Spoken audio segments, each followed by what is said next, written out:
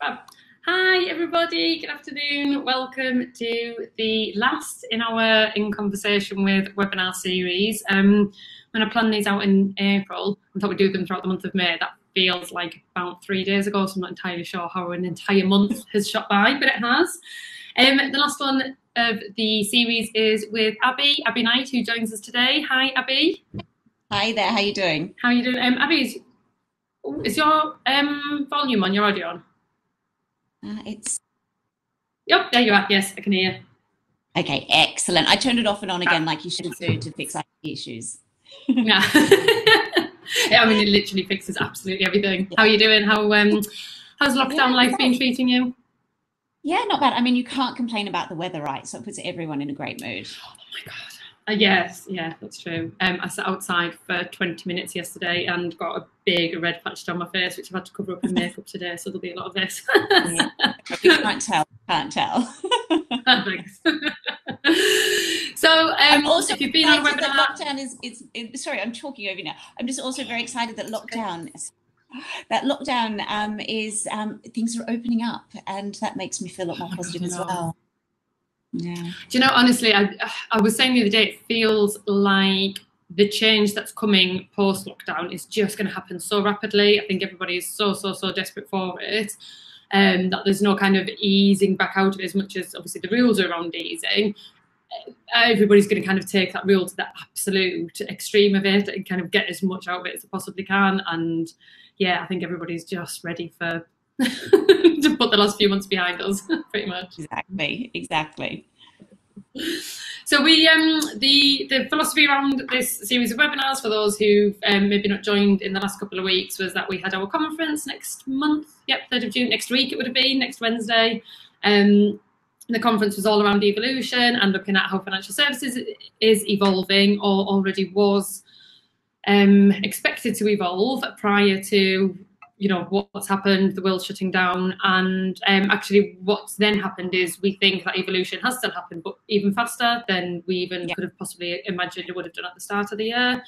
And so the initial kind of conversations that I've been asking, and also just to say as well that the chat box is there, so please feel free to pop any messages and questions in as we go along. We'll try and kind of pick them up as we see them. If we miss any, then we'll follow up afterwards, and it is all being recorded, so it's available to watch back too. But yeah, the kind of starting question, I guess, for everybody, Abbie, that I've been asking people is, assuming the last 3 months of madness didn't happen, what was your original intention? What were you going to talk about at the Evolution Conference next week?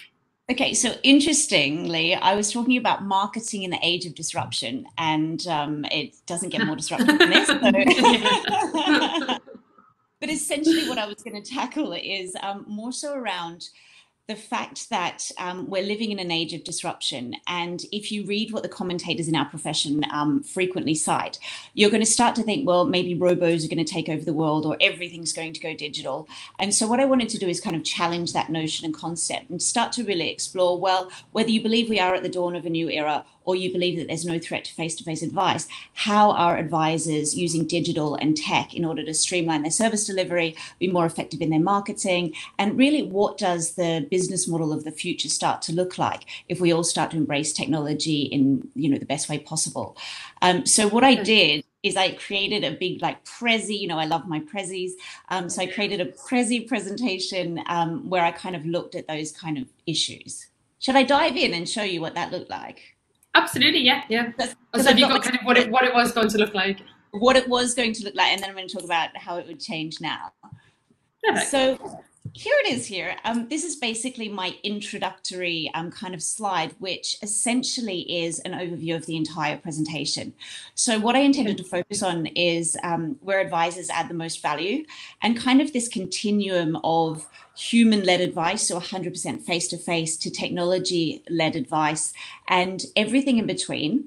Additionally, I was going to look at propositions and kind of, you know, what is product or investment led style propositions versus behavioral and efficiency led propositions, and where the biggest added value is for advisors in delivering their services to clients, and really what clients are looking for as well. So changes in consumer behavior, AI, what that's going to do for the profession, looking right through the advisor's process of everything that they do from onboarding to fact finding, and all of the tools that we have in our armory and how we can use them more efficiently. And then I was also going to look at a bit about like predictive intervention and algo trading and, a whole blockchain and a whole host of other like highly tech things. But what I then wanted to do was talk about it in a marketing context. So start to look at, well, what does this mean for your marketing and communication strategy? And really, what does it mean for your client experience? Because in my view, that's where the true battleground is today. It's not the products and services that we sell. It's all about the client experience that we deliver, because products and services, as you know, are becoming highly commoditized. So really, what does that mean and how do we differentiate ourselves? I had lots of examples as well from the retail sector, and also examples of what advisors have been doing, with the launch of their own apps and their online kind of client experiences, and, basically how they've been going through that journey. So well, sorry, like, did it wrong. Technology.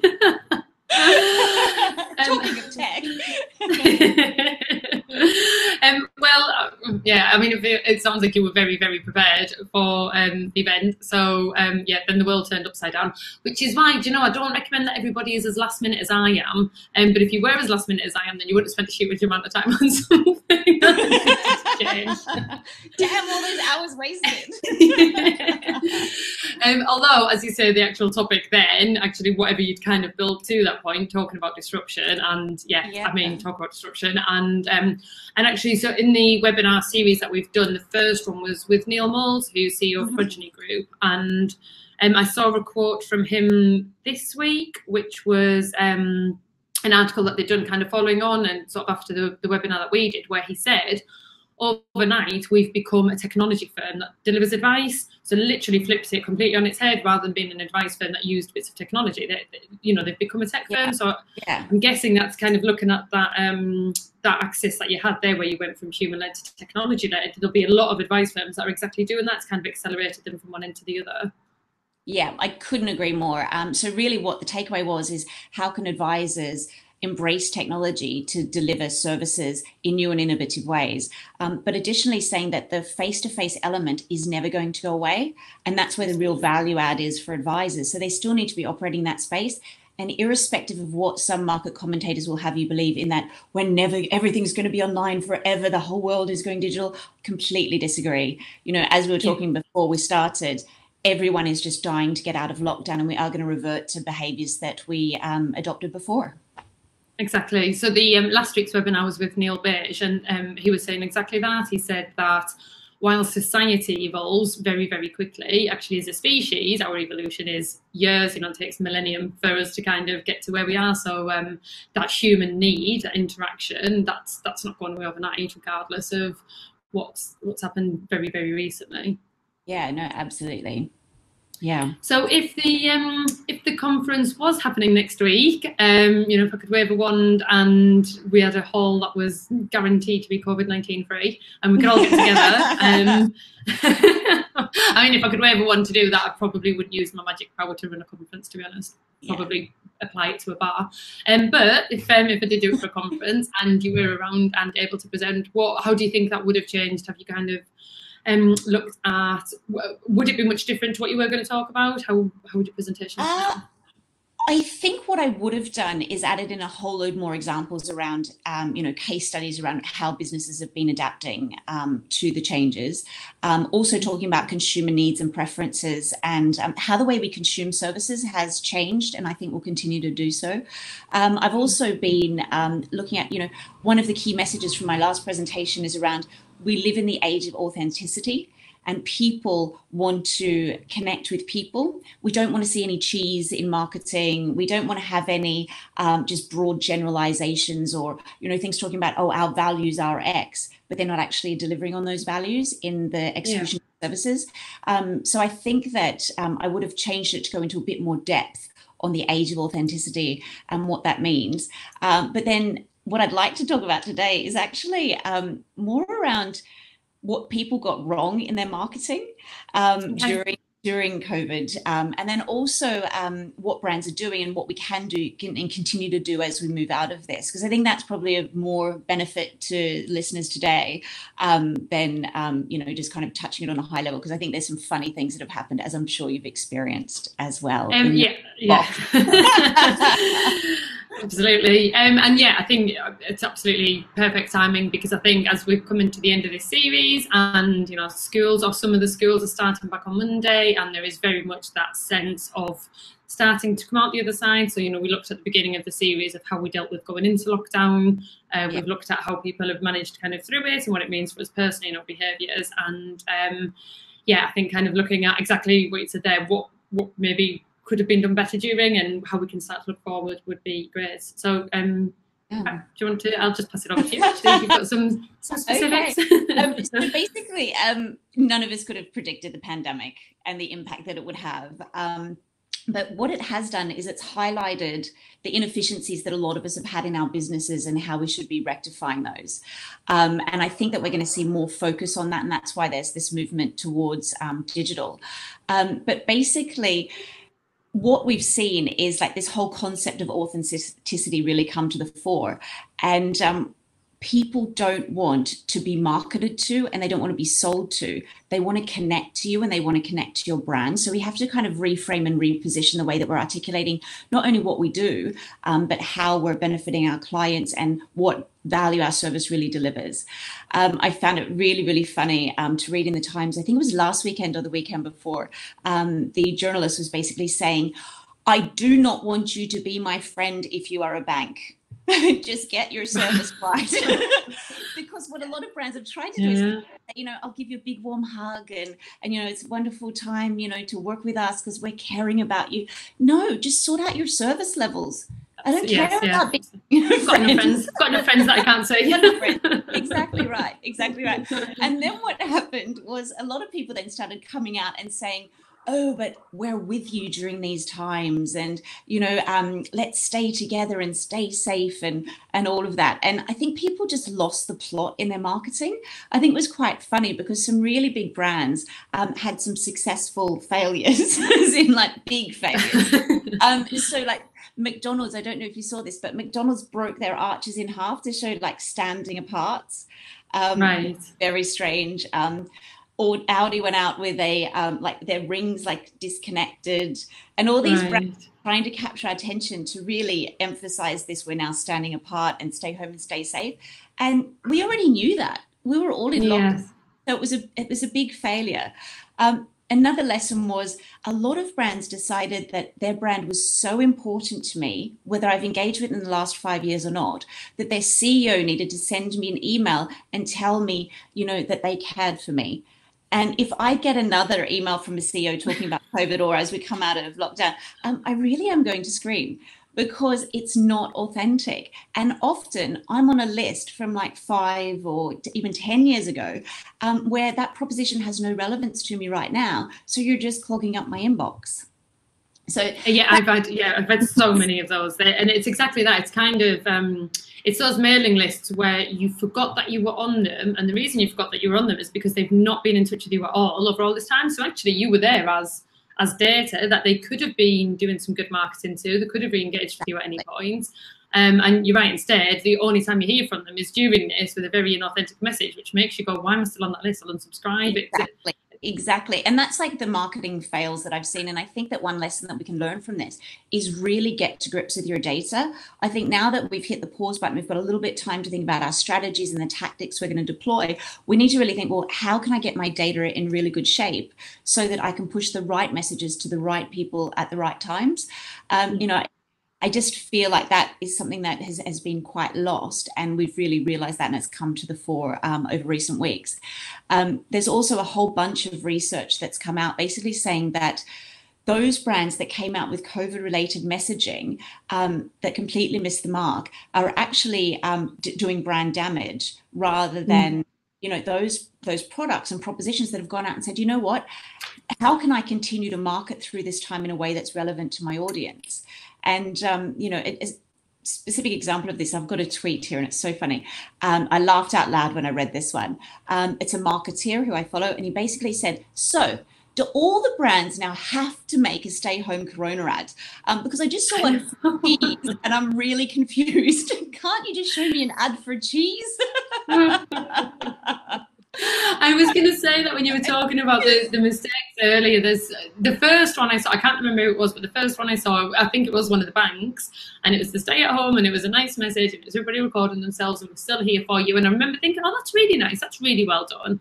And then I've seen a variation of that over and over and over. Exactly. Not for cheese. Exactly. And some of the fails I saw as well was a handbag manufacturer. Like on the first week of lockdown, basically, I've not bought from them in about 4 or 5 years. So if they'd clean their data, they would know this. And it basically said, it's a designer handbag firm who will remain nameless. We will continue our service chain. Basically nothing has been disrupted, and we'll still be able to deliver handbags during this time. If I'm worried about a global pandemic, the safety of my family, all of that, the economic situation, everything, I'm not concerned about a designer handbag. So that was like an epic fail. Yeah. However, I did have some really good emails from financial advisors at the start and continued throughout. So here's who's doing it well. Some advisors, one of the best emails I got was on about day 3 after London got locked down.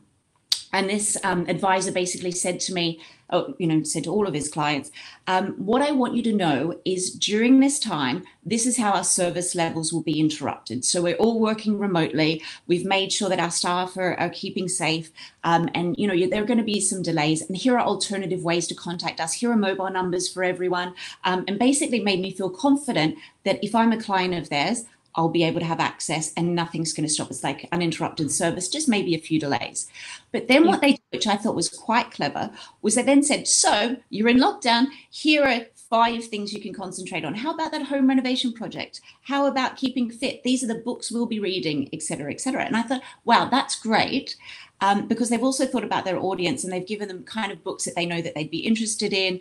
They've given links to apps to download and things like that. And I thought that's quite clever.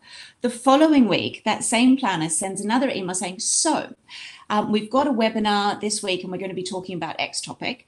But additionally, we want to show you what our team is getting up to during lockdown. And so each week they've been focusing on a different team member and what they're doing. One's doing a garden renovation project. There's another one that's learning to cook and showing dishes and all that. And now the clients are involved and they're sharing what they're doing. And so it's giving it this real community style feel. And I think that that's quite nice because it makes you think, well, actually, that's a brand that I want to do business with because they're really thinking about their people. And it's a very people focused message rather than being anything to do with, a cheesy stay home, stay safe. It's like actually giving you kind of practical tools and remaining in constant contact. Yeah, that sounds really good. Yeah, but also I've had a number of advisors call me in the last few weeks saying, I'm going into meltdown. I just don't know what to talk about. Like I'm done. I've got nothing to talk about. In the first week, we called all of our clients, those that we've put into a specific like cell, if you will, that are overly concerned, that need more handholding. We're in regular contact with them. We've run about 6 webinars, but we've run out of things to talk about. And I think, well, actually no, you can't run out of things to talk about. There's so much to talk about right now if you know your audience and you know your data. You could start to bring in an osteo to talk about working from home and good posture. I mean, we're probably coming out the other side now, so that's a bit late. Or maybe a local chef could be doing like a cooking demonstration or something like that. You could still be doing that, as well as building a library of all of those questions that clients have been asking that are basically aligned to their concerns, and then running additional webinars on those topics. Like, I've been furloughed. What does that mean for my pension, for example? Or I'm a small business owner and I've taken out these various government initiatives. What does that mean for my business in 12 months' time, and how can I plan for that? So there's still a whole load of content that you can still deliver, but it's about getting the right frequency, which I still believe should be weekly, getting the right medium. So I still think that video is quite good. But also if you're going to do video and you've got some clients that are not that into it, but they'll read something, transcribe it and send it to them in an email. And you shouldn't get frightened of over communicating in a time like this, because not all of your audience is going to be reading every communication that you send. So you could invite them to a webinar next Friday, and then only 10% take you up on that. But then you can take that webinar and you can send it to all of your clients and say, just in case someone you know is interested in this, here's the transcribed version, for example, and here's the webinar link. Share it with your friends and family or anyone you know that has this concern or fear or is interested in this topic. And then that way you're actually sending positive messages out to the market. You're creating a load of content that's on your site that even new clients that don't know you, if they land on there, they'll be able to get access to that and see how much you're helping people in the crisis.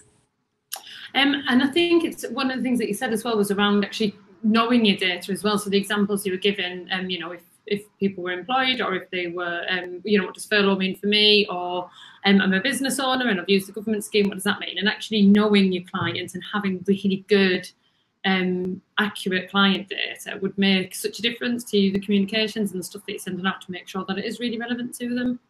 Definitely. And also one thing that I've said to a lot of these advisors is if you don't know what your clients want to hear from you, ask them. So, you know, call around when you've got your team calling the different like cells of clients that are in, you know, that they're seeing as being quite vulnerable or wanting additional information, ask them what they want to hear. And you could even start, you know, using that as a Q&A that you have on your website for people landing there and keep directing people back to it. There's a lot that you can do. And if your data isn't up to date, start calling around now while people are available and get it up to date. Put a resource on there, even if you have to get a virtual assistant or someone in to help you, put them on it as a project to come out the other side of this, really understanding your clients and their needs and preferences. And your marketing will be so supercharged when we start to really get out there and promote ourselves again. Lee's just popped a question in there, which actually is interesting. You were talking about those firms who are maybe thinking, I've got nothing else to talk about, but actually what I was thinking is for some firms, they will have communicated much more in the last few weeks. So actually, I think most firms will have communicated much more in the last few weeks than they would have normally. So actually that in itself will feel very, you know, like they'll feel like they've put a lot out there and that their clients are getting a lot more from them than they normally do, which is completely understandable and probably necessary. Lee's just asked how authentic that would still work. So if you were a firm that generally didn't communicate a lot and now suddenly you are, does that come across as authentic, or actually does it look like you're being almost opportunistic? I think that's a really, really good question. And I think that those that don't communicate often will be very reticent to get out there and do all of these things that I'm saying. So I would probably tone it back and do it at half speed, but I would still make sure that I've updated my website with a message that says anyone landing here, here's a Q&A of things that we've put together with the biggest concerns of our clients. I'd still be on the phone to those that, you know, I've identified as needing hand-holding in that regard. So I think that it depends on what your previous strategy was. This is in an ideal world if you have been communicating. So most advisors that I know are at least sending a newsletter once a fortnight. So for those firms, once a week, I don't think is going to the extreme. But for those firms that aren't.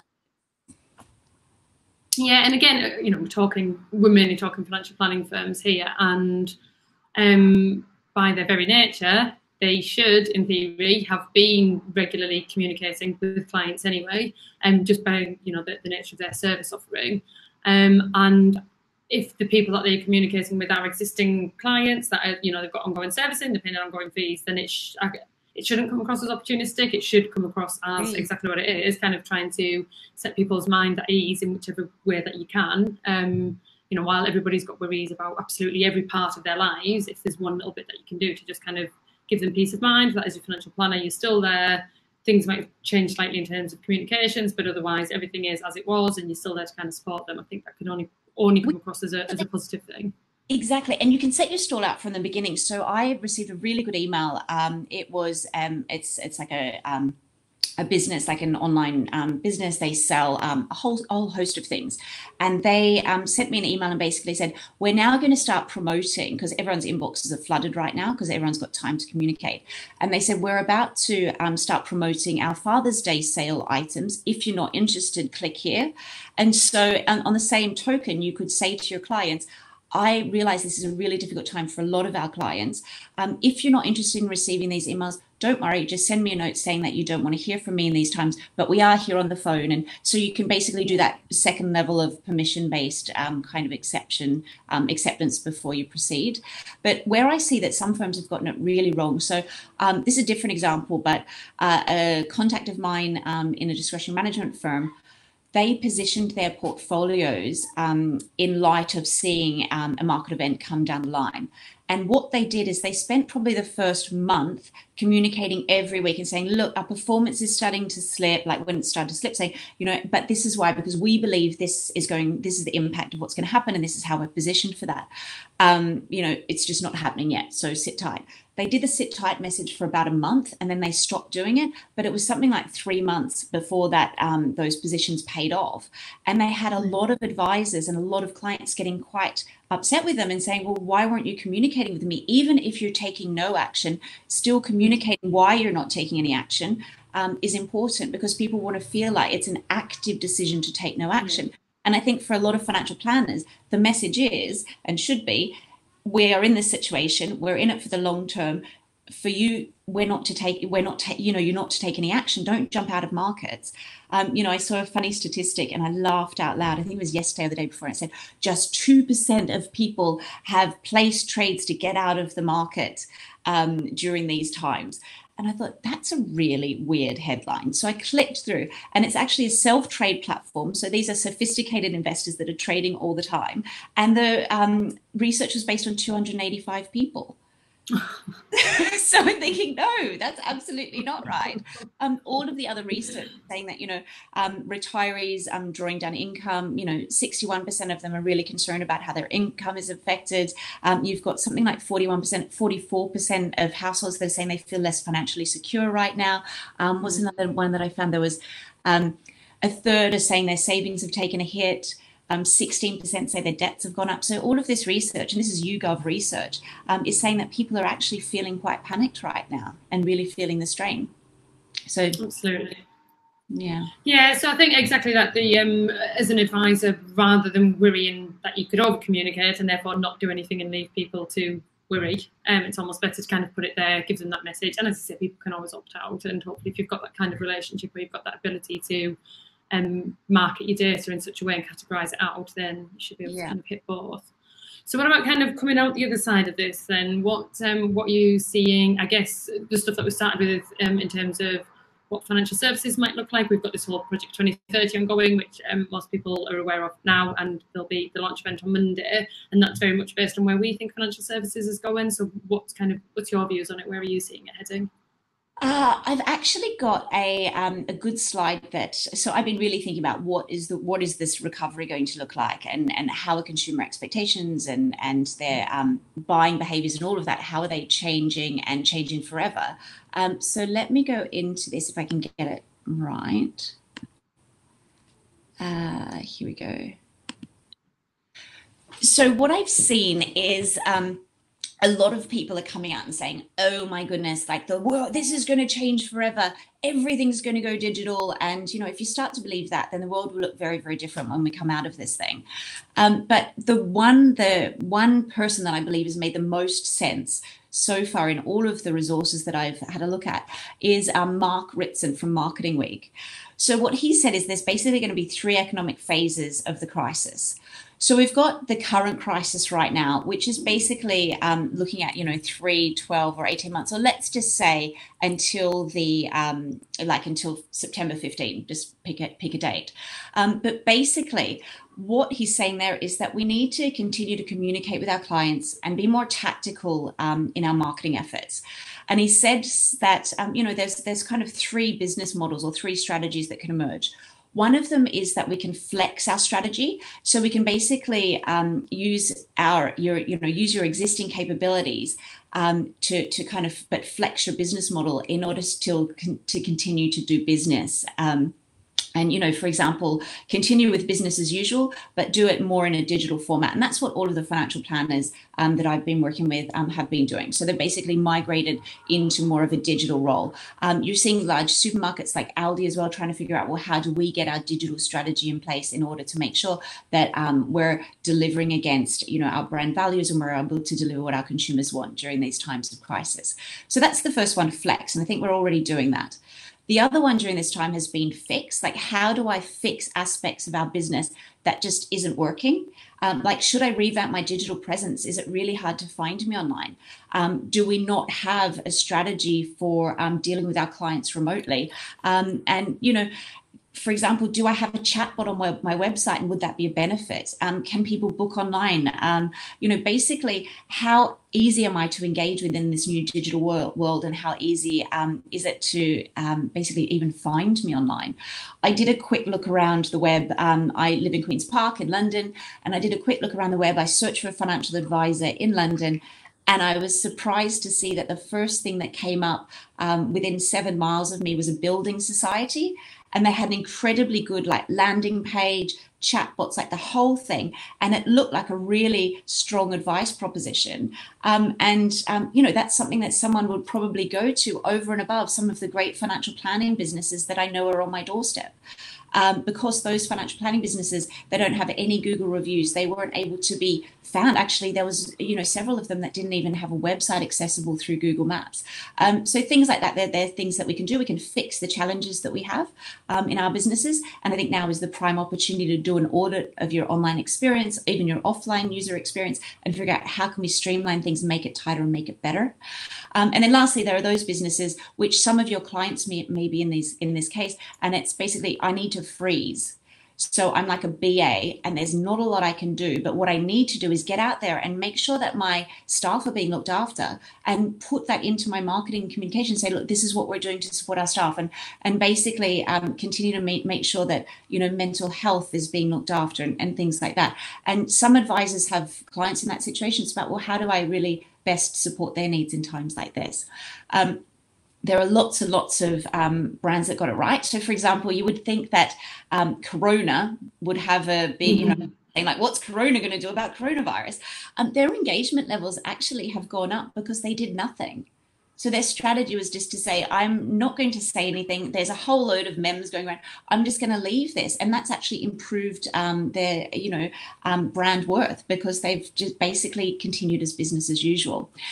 There was also a German supermarket that I saw, and what they did is, in order to stop people stockpiling, they were charging like a normal price for hand sanitizer. But if you bought your second or your third one, they were going to charge you €100. So, it's like thinking about, well, what's going to drive the consumer behavior that I want, and how am I going to make my brand do the right thing in today's times? So really, I think that this current time that we're in, it's about, let's rethink, rebuild, replan. It's an opportunity that we've not had in a while, just to hit the pause button and start to thinking our business in that way. Because if I'm completely honest, I don't think everything is going to open up and strategically we're going to be able to deliver against our objectives during this year. I think that 2020 is a write-off for that. We need to be tactical and position our business ready for January 1st next year, and just continue to communicate, to do what we're doing and to do it well, but then start to really think and reposition ourselves and strategically operate from the new year. Then what he says, so this is his next thing, is we're then going to go to a state of false pneuma. And this is when all of the gurus in the world will start to say, so with Corona, this X has changed forever and it will never, ever be the same again. And then you're going to start to see all these people come out with advertisements and marketing that's got people like looking at a new dawn and, all of this, and everyone's going to be so excited because we're finally free and all of that. And that's going to come across as, I believe, incredibly cheesy. But additionally, there's a huge danger, because after about 3 weeks, everyone's going to realize that we are in this recession, and who knows how long that's going to be and what the impact is going to be for the long term. So I kind of feel like we need to start to focus on that. Forget what's going to happen in the, we're all out of lockdown, let's do a dance about this. Really think about, well, how can I communicate with my clients effectively? What can I do? And then really think about turning on the strategy in the new year. But the challenge that I'm going to speak out of the other side of my mouth, as I often do. At the same time, research shows that if we stop spending during these times, that basically where we are from brand recognition and brand equity standpoint, that drops, and we have to spend 10 times as much on our marketing in order to get back there. So given that, really, if you've got activity planned, and you may only be doing things like digital marketing, maybe banner ads, or maybe even, placed articles and things like that, see what you can do, because providers are looking for content and there's lots of space available. See what you can do to maybe even ramp up a little bit if you've got the budget available, to maintain, the momentum behind your marketing, so then you can come out fighting fit at the end of this. So sorry, go on. Oh, sorry. I was going to say that false pneuma is it's really ringing a bell, because I've just sold my house, and actually the surveyor was out yesterday. I did a conversation with him, and then I read an article today that was very similar. And they are saying that basically the property market, the estate agents in particular, are literally in that 3-week period right now. They are giddy with excitement. They've got appointments coming out their ears. Everybody's going nuts. And the surveyor said yesterday, I'm speaking to a couple of estate agents who get it. They get that this isn't the reality, this isn't sustained, this is that burst of excitement because some restrictions have been lifted off them.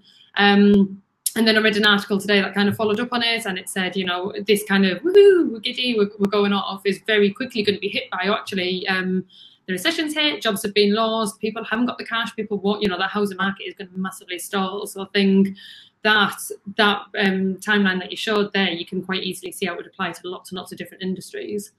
Exactly. And one thing that he also said is human nature, and I believe Neil said this last week as well, like human nature, we're going to revert back to what we were before. It's not going to be the seismic change that everyone thinks. I think that there will be new normals, and I think some things will flex, but I don't think it's going to be a complete reversal of our behavior from before.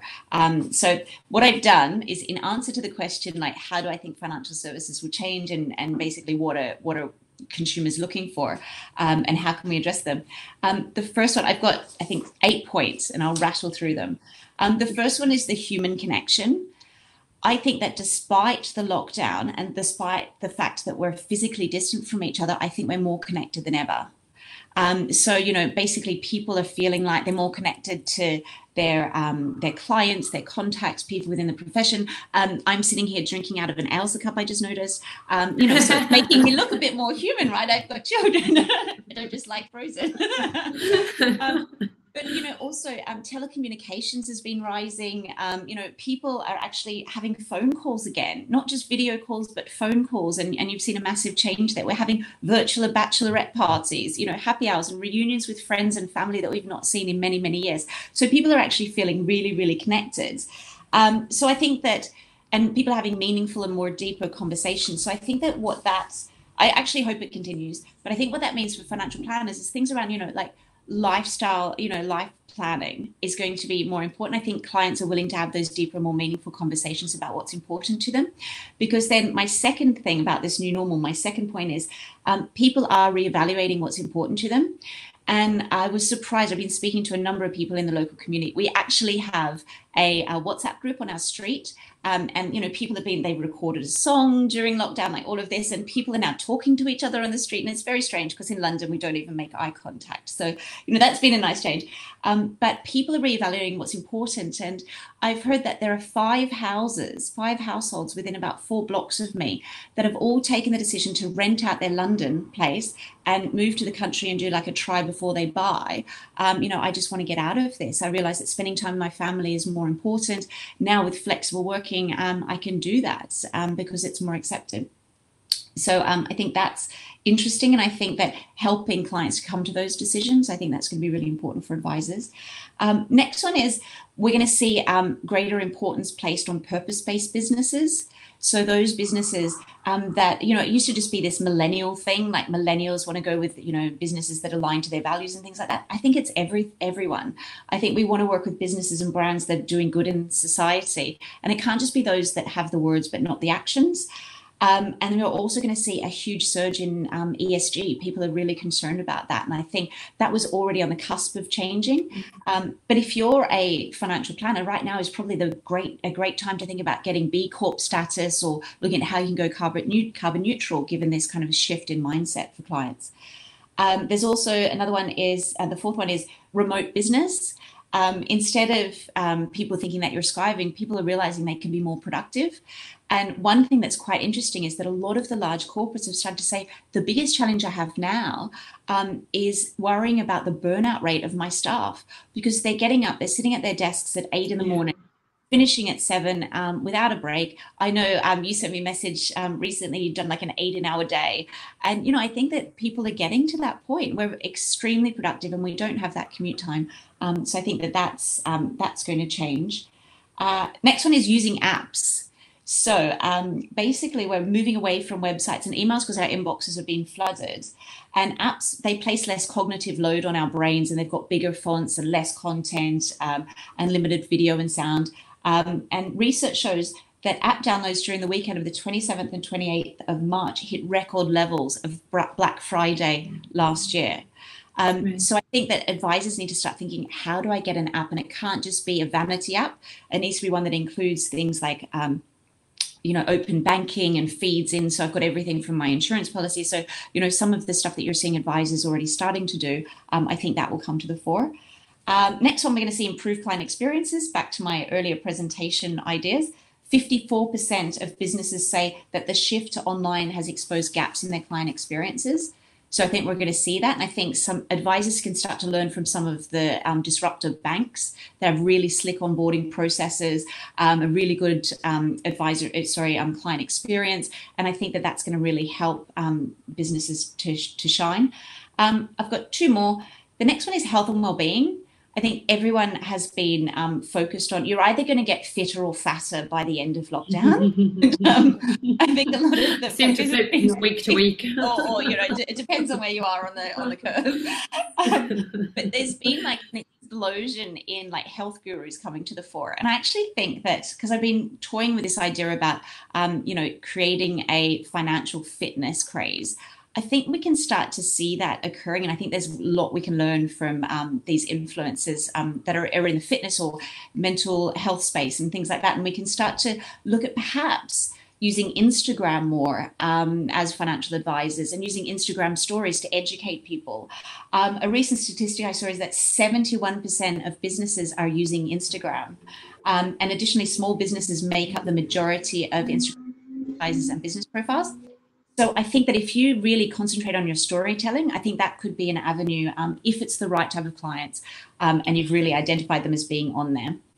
It's an interesting stat because you'd almost think it's the reverse in terms of financial services. So I can very well imagine the majority of small businesses, 71% of them being on Instagram. But actually with financial services, so I recently got a work Instagram account and I tried to follow other financial services people or companies, and there was very, very few to have in the way that you would have a Twitter where it's very much for work. There are so few, and you're right that actually as Instagram as a new sort of medium for financial services to embrace, and that ability to almost get that viral content and to get stuff out there, and it's very much personal and for individuals, is a massively untapped element, I think. Exactly. And I've got some examples if anyone's interested that I've been looking at what some firms have started doing during lockdown in the States on Instagram and educating clients and things like that. So I just think that's quite interesting because when we start to really identify the tribes that we speak best to and that work best with us, then you can start to target those micro communities using digital. And I think Instagram is a good one. I think lastly, but not least, is I think our audio preferences have changed. So we've already seen in financial services that more people are launching podcasts like yours and more people listening to digital radio. In the last couple of weeks, they've seen a 49% month-on-month increase in those people wanting to create podcasts.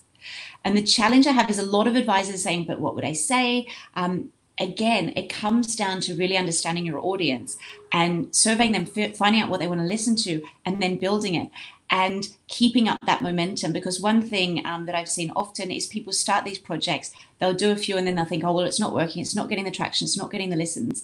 However, if you look at Joe Wicks was creating video content for many years.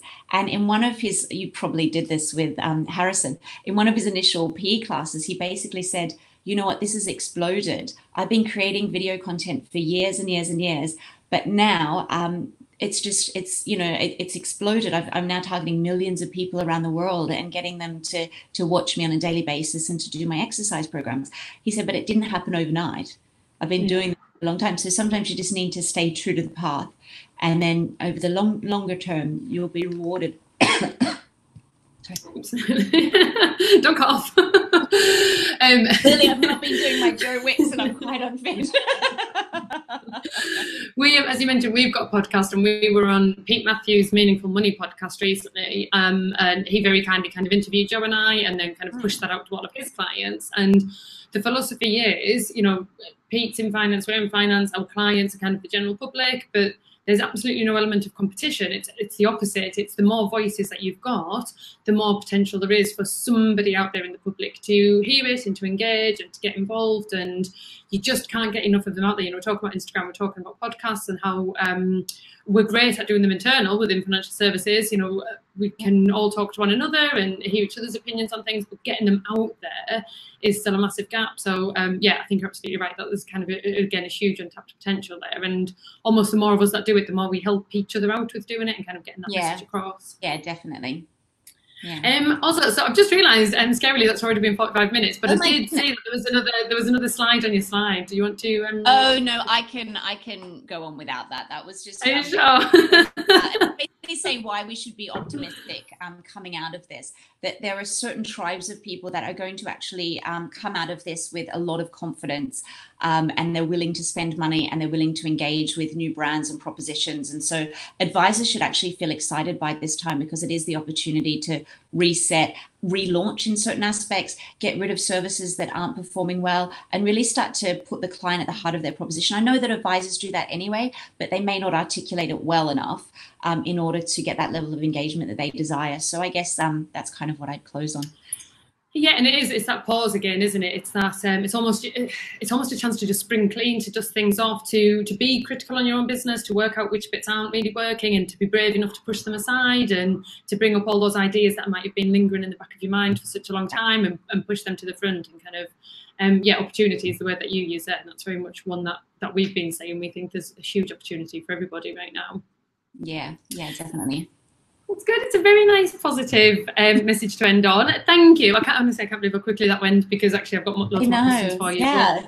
Well. We'll have a conference. I'll ask you them then. Thank you so much for joining us, Abbie. That was amazing. And the webinar has been recorded. It'll come out to everybody afterwards, and I just hope everybody has a wonderful weekend and lots to think about there, and do enjoy the sunshine. I'm going to go and run outside and try and even out my tanning now. So. Good luck. Thank you. Thanks everybody. Bye. Thanks so much. Bye everyone.